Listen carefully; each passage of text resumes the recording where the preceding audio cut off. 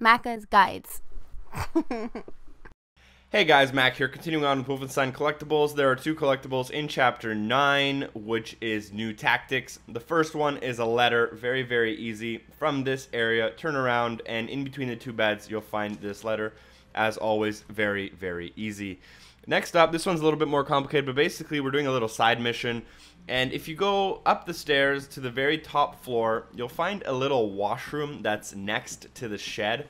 You have to be very careful when looking for this one, but you'll find a little ring. It's literally a gold ring that you can find on the floor, and you're going to need to pick that up. That is not the actual collectible. Once we get this ring, we're going to bring it to Anna, who's downstairs. There are actually 3 or 4 Annas in this level, so be careful, because I'm like, oh, that's Anne. Oh, wrong Anne. And then I went and I tried to give it to like Anya, and that's not the right Anne either. But if we go to the archive room at the bottom floor, and we look around a little bit in here, you'll find her crying behind the door. And once we hand her that ring, as I'm about to do right here, she will give you the gold vase. So there you go. And she's surprised and super happy, and you unlock the gold vase, as you see on my screen here.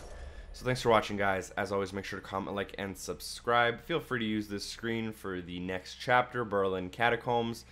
As always, hopefully, I'll see you next time. Peace.